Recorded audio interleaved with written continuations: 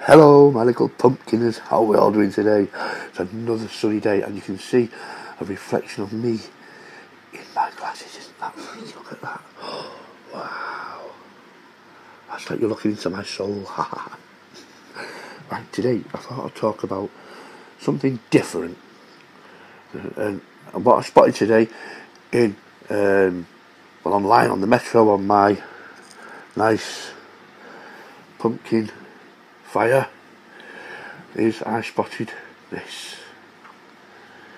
If you can see that, if it'll let you see it, it's probably going to be backwards to you, but it's a fish covered in tattoos. Now, I don't know about you, but I can't really see a fish going into a tattoo shop unless the tattoo shop has opened up down in the sea. What's next? What's next? I was going to say jellyfish with earrings, but do jellyfish have ears? No, they don't. They don't have ears. You know, what's next? What's next? You have sea lions. Sea lions in skirts. It's going to be strange, you know. It's all going to go crackers. Yeah. Now, we already have animals with lipstick, but that's not their choice. Not good. Anyway, the other thing I spotted on there, which I can't find out, was camel toe knickers. What the hell is that about? Camel toe knickers? Camel toe knickers. Camel toe knickers. The things that women don't want. Camels don't want you taking their bloody toes either. You know, you don't think about these things when you make them. They make these things and they don't even think. They don't think.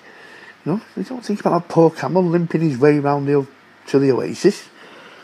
The lizard looks over to him, lifting one leg in the air, the other leg in the air, and says, "Oh, you finding it a bit hot, mate, as well?" And the camel says, No, actually. I woke up this morning and someone has nicked me toes." And then the eagle flies past and says, "Yeah, I saw that, mate. If you look over the other sand dune, they're making knickers. Camel toe knickers." Oh, yeah. You wouldn't try and get lion toes, would you? I'd love to see him try and nick them off a lion or a tiger. No, don't think so. Camel toe knickers. No. Stop it. Oh, here's a little rhyme before I go. Something I was told when I was a little pumpkin. Way down south where bananas grow, a grasshopper stood on an elephant's toe. The elephant said, with tears in his eyes, "Pick on someone your own size." Bye. Till next time. Bye-bye.